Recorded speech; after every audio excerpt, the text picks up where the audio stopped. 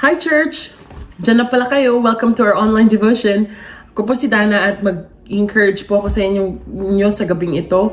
At sana let us continue to stay watching with everyone of our family as well.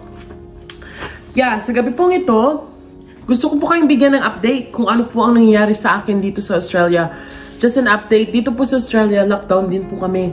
Kami po ay hindi po pwedeng lumabas unless essential needs po ang aming gagawin, like groceries, or nag-work ka sa health organization, public transport, government official ka, or kapag ikaw ay nag-work sa grocery stores.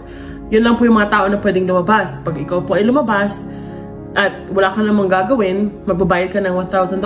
So, better not, dahil mahal po yun. At alam ko po sa atin pong lahat, meron po tayong 2020 goals. Meron po tayong mga plinano sa ating 2020. May mga desire po tayo na gawin sa ating 2020. Pero, nagbago. Dahil nga po sa lockdown na ito. At ako din po, na-frustrate din po ako sa totoo lang. Na dahil ako po ay kahit 2 years pa lang na po ako dito sa Australia, ay marami pa po akong lugar na hindi napuntahan. May goals din po ako na mag-explore, pero hindi po nangyari dahil nga po, yun nga, nag-lockdown. So, kinausap ko po yung friend ko, ano bang parang solusyon kung paano ako, paano ako makakapag-explore kahit na nasa loob ako ng bahay. Well, sabi ng friend ko, ilista mo muna kung ano yung mga dapat mong puntahan para paglabas mo, at least, yun nga, alam mo kung saan ka pupunta, alam mo yung mga cheap places kung saan ka pupunta, alam mo yung mga cheap na mga pagkainan, alam mo yung cheap na bakit ba ito nakaharang, bakit ba yung tubig ko nakaharang din, pasensya na po church, kunting ano lang. Anyways, ayun nga, sinabi niya na yun nga po ang gagawin, maglista. So ginawa ko nga, habang naglilista ako, sabi, nangusap ang Panginoon, parang He actually put this in my spirit, sabi niya, ikaw ba, yung plano mo ba mag-explore, yung plano mo ba sa 2020, iniisip mo ako? Gusto mo ba akong isama dyan? Kinoconsult mo rin ba ang Bible mo, ang wisdom na binigay ko sa Bible? Sabi ko, oh nga no. And then I realized that the presence of God, His presence is always with us, and He wants His presence to be with us always. And, yun nga po. Gusto ko pong i-share sa inyo sa gabing ito ang isang aking friend na isang rebelding kaibigan, pero he was wildly saved by grace. Ang title po ng i-share ko po sa inyo sa gabing ito, kung naglilista po kayo or nag-notes po kayo, ay presence changes places. I love the scripture sa Acts 16 verse 16 to 26 actually. Kung alam niyo po yung verse, I know tayo po ay Bible readers dahil nga po sa lockdown. Anyway, alam niyo po itong nangyayari sa Acts 16 to 26 na si Paul po and Silas is in prison. Napreso po sila dahil nga po sa pag-share ng salita ng Diyos. At what I love in this scripture is that kahit si Paul ay na-lockdown, hindi po nagbago ang kanyang pag-iisip about sa Diyos. Hindi lang po na-lockdown si Paul, na-lock up din po siya. Siya rin po ay naka-chain. Siya rin po ay naka-kadena. Kadena ba? Alam niyo na po yun. At si Paul po ay yung paniniwala niya sa Diyos ay mas naging strong, mas naging matatag. Alam niyo, hindi lang po sila nilagay sa normal na selda, mga kapatid, pero nilagay po sila sa pinakailalim o pinakadulo na selda. Sabi po ng verse 24, basahin ko po sa inyo sabi po dito, the jailer was ordered to make sure they didn't escape. So, the jailer put them into the inner dungeon, or parang inner na selda, pinakamalayo o pinakailalim na selda, and clamped their feet in the stocks. Pati paan nila nakakandado para hindi sila makatakas, syempre. At yun nga, hindi lang po sila naka-lockdown. Naka-lock up din po sila. Yung buhay ni Paul, before po, ay nagsishare siya ng salita ng Diyos. His daily lives, we can see na maayos ang buhay niya. At suddenly, he was locked down. He was locked up. Parang tayo, may plano tayo sa buhay, meron tayong trabaho, meron tayong mga ginagawa, and suddenly, we are locked down. And I know, dito sa Bible, sa inner dungeon, sa inner cell, sa inner na selda, alam ko siguro, wala, maybe, or siguro totoo, sa inner dungeon na yun, walang ilaw, walang pintana, walang pintuan, wala lahat, walang kuryente. And I can guarantee you na lahat po ng nanonood ngayon, lahat po tayo ay meron tayong ilaw, meron tayong pintuan, meron tayong bintana, meron tayong wifi, meron tayong cellphone, meron tayong laptop. So, ibig sabihin that our place is better than the place Paul and Silas were. At hindi lang po sila nakakulong, naka-change pa sila. Pero what I love about Paul is hindi po nagbago ang kanyang pag-iisip. Hindi po nagbago ang kanyang pagkakaalam sa Diyos. Nagbago man ang lugar niya, na-lockdown man siya, pero he knows in his heart that the presence of God is still with him, and is going with him.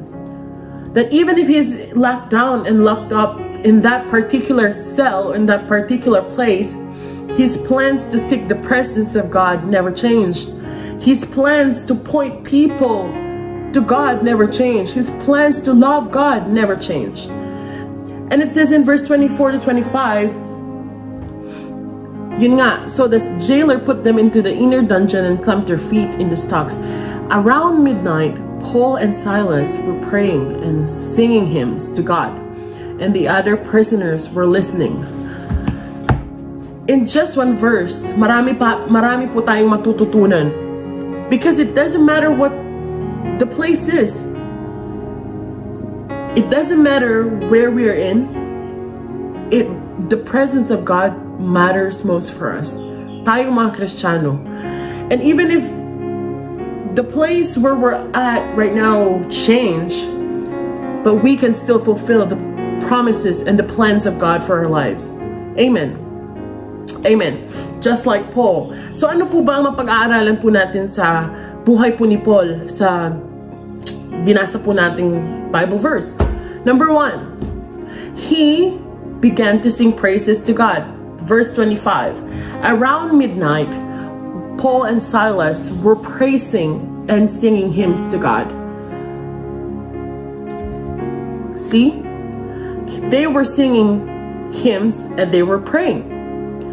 That no matter what happens to him, no matter what changes happen to his place or to him, the praises of God is always in his lips. That he knows that the God that he serves, he knows to praise, he knows to pray, he knows to connect with the God that he serves. Because Jesus never changes, mga kapatid. Jesus never changes, and it actually says in the Bible that he is the same yesterday, today, and forever. So even though na nagbago ang sitwasyon po ni Paul at ang lugar niya, he can still say, God, you are still God. God, you are still good. God, you are still on your throne, and I'm gonna still sing praises to you. So I encourage you, mga kapatid, let us begin to sing praises to God in this lockdown that we have. Let us begin to sing worship and praises to God. Mag-isa ka man or you're with your family, sing together. Because why not? There's blessing in unity. Kaya mga kapatid, gusto ko kayo encourage that we sing praises to God in this lockdown, just like Paul. Number 2, you are not alone. The Bible says in the same verse, what I love here is dahil kahit na iisang verse lang, verse 25, ay marami po tayong natututunan kay Paul. At verse 25, it says that, yun nga, they were singing hymns, Paul and Silas. And he knows that he is not alone. He stayed connected with Silas. He knows that even though na nakakaproblema or nasa inner cell po sila, he didn't isolate. Paul didn't isolate himself. Hindi po siya nagmukmok, hindi po siya nagtago, but he stayed connected with Silas and encouraged him to keep praising, to keep praying with one another, because he knows that when he connects Silas to God, there is something changing in the atmosphere. So I encourage you, mga kapatid, as well, that you keep praising and worshiping, because the God that we serve never changed. Invite your family. Stay connected with your family. If you're not with your family right now, text them, call them, pray with them, encourage one another. Kung yung magulang nyo ay hindi nakikiconnect or they can't pray or whatnot, call them, pray for them. Because the Bible says He will never leave us nor forsake us. The Bible says that He still has plans for us. And maybe you're questioning me, Sister Dana, paano ako makikiconnect? Mag-isa lang ako, nasa abroad ako, particularly like me. Or nasa work ako palagi, Sister Dana, or lagi akong mag-isa dahil yung pamilya ko nasa ibang barangay o ibang lugar. Kapatid, you're doing it right now. Nakikiconnect ka sa online devotion natin. So keep connecting with us, because we are one family, we are one body, we are one as a church.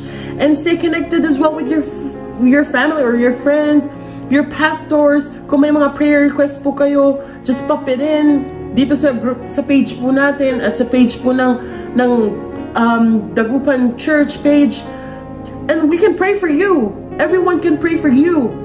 Everyone, we can pray for one another. So I encourage everyone to please stay connected, just like Paul did with Silas. They keep connecting.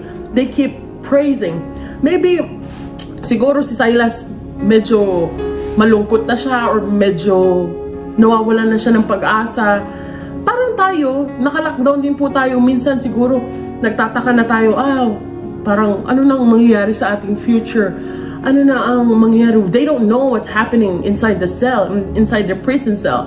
They don't know what the future may hold. They don't know kung maaalis ba ang mga chains nila. But then, I know, siguro sinabi ni Paul kay Silas, hey, sing a little louder, kapatid. And we can do it as well. We can do it together, kapatid. Tell your friends, kung nawawalan na siya ng pag-asa, kung natatakot siya, isikagyura, i-message yura. Sabihin niyo sa kanila, hey, kapatid, sing a little louder. Hey, kapatid, let's pray together. Seek God even more. Because this is our prayer, this is our power as a church to connect with one another, to be strong and uniting in one another, uniting in the presence of God. That even our place may change, but His presence as a church, His presence with us as a church, as a family, still remains. Amen. Amen. Amen. Hallelujah. Number 3, ano pa po ba yung mapag-aaralan natin? Una is Paul began to sing praises to God. Number 2, he is not alone, that he stayed connected. Number 3, your labor in prayer and praise and worship affects the world. Just like Paul. See? Isang verse lang po itong pinag-aaralan natin actually, but then we can learn a lot. It says here, around midnight, Paul and Silas were praying and singing hymns to God. They began to sing praises. And the other, watch out, people. Watch out, church. The other prisoners were listening. You see, Paul and Silas didn't only affect themselves, but they also affect everyone around them. All the prisoners were listening, guys. Lahat po siguro ng selda. I know, lahat ng selda nakikinig. Well, Paul and Silas were singing, all the prisoners were listening. I wonder, church, what can people hear in your prison cell? Ano ba ang naririnig ng tao sa inyong selda ngayon? Is it your anxiety? Is it your fear? Is it your complaint? Is it your doubt? What can we hear? What can we see on your social media? Is it your fantasies or whatever? Are you singing? Are you praying? I know, wala pong ganyan dahil wala pong ganyan sa church po natin, no? Dahil I know that we trust in God and I know that we put our hope in Him as well. Kaya kapatid, I am encouraging you right now, ikaw na nakikinig, that your labor in prayer, your labor in singing praises and worship to God affects the world. You see, if we continue to do this, we can see positive outcome coming our way. What I love in the remaining verses is that the atmosphere changed. The atmosphere changed because of Paul and Silas. There are people these are because Paul and Silas, sila yung mga tao na hindi nila dinifocus yung sarili nila about God. What if they remain? What if they remain in the cell being quiet? What's gonna happen? Nothing, right? But for them, they know that the power of God is with them. They can share it by singing and by praising, just like we are. Even if we're here, lockdown po tayo, we can still help people by singing praises, by praying for them. You see, ang sumunod po ng mga verses dito, all the people were set free. Lahat po. There's like, ang sabi dito, there is a massive earthquake and the prison was shaken to all its foundations and the doors immediately flew open and the chains of every prisoner fell off. Naalis po. Lahat ng prisoners chains. Lahat ng mga kadena po nila sa kamay. And you see, people were set free. Because of them. Because of these people who keep praising and worshiping God. They affect everybody. So I'm encouraging one another. I'm encouraging you to keep singing, keep praising. Your labor is not in vain, mga kapatid. You are affecting the world. You see, because of our prayers, there are people na nagni-negative sa COVID. There are people na patuloy na gumagaling dahil sa sakit na to. At ito po yung opportunity para sa mga tao na huminto, mag-slow down, and to see what God is doing and what He is going to do. Because through our prayers, we can set people free. We can find freedom for those who are in need. Amen. Amen. And the verse here, in the remaining verses, dito, nung na wala na po yung, nagka-earthquake na at lahat ng selda ay bumukas, natakot po yung jail guard. Ano pong nangyari sa kanya? Gusto niya na pong patayin ang sarili niya kasi akala niya nakatakas na po silang lahat. Ang sabi ng Bible dito, ang sabi po sa Bible, the jailer woke up to see the prison doors wide open.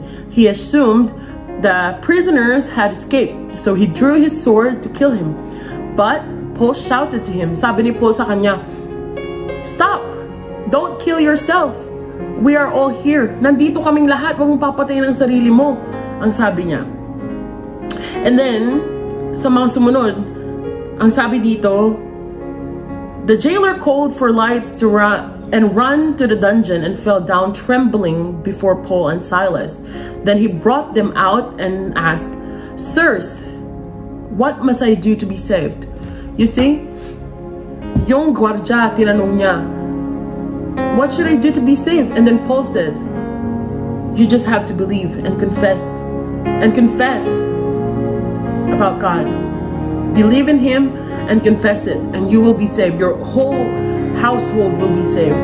And maybe you're tuning in right now as well, like the jail guard, na naririnig mo itong online devotion natin, that you can hear all our pastors praying for everybody, all our worship team worshiping with one another, and you'll be like, oh, you'll be like the jail guard. Paano ba ako masisave? How will I be saved? And I know, maybe you're tuning in, nasaan ka man, nasa sala ka man, nasa kitchen ka man, nasa garden ka man, or nasa garage ka man, nasa labas ka man ng pinto, or nasa SM ka man, silo ng mangga, or nasa toilet ka man. I don't know, I don't care.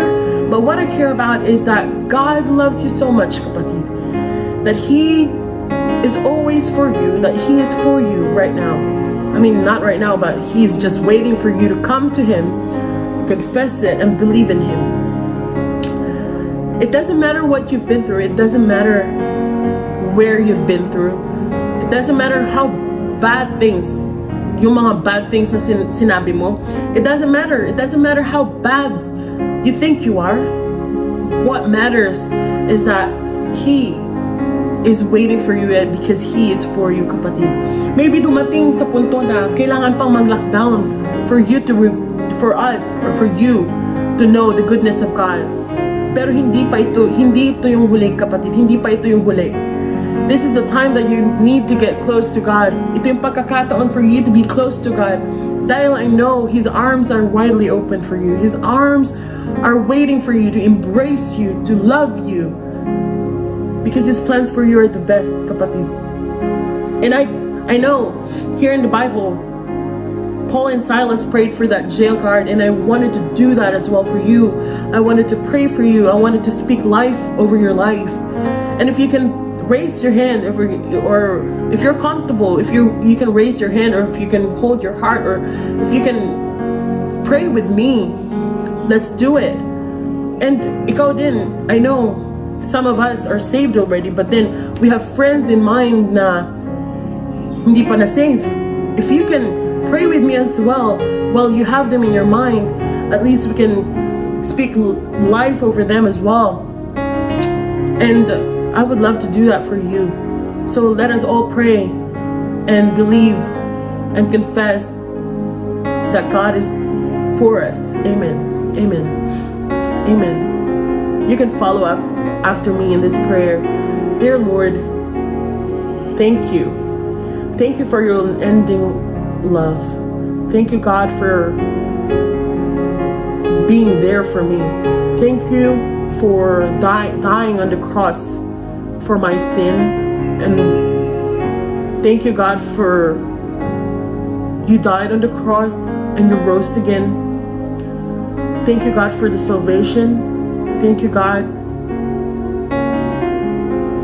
that your plans for me are the best. That your plans for me are higher than myself, God. That higher than my thoughts, higher than my plans, God. And tonight, I receive your plans for me. And I want to walk in your truth, Lord. Thank you. Thank you, God, for the salvation. To you be all the glory, honor, and praise. In Jesus' name, amen. Even for us, mga kapatid, I want to pray for you, your family, all of you who are tuning in. I want to speak blessing over your life. Let us all pray. Dear God, thank you, Jesus, for this opportunity that we can talk, we can walk, we can hear your words, God.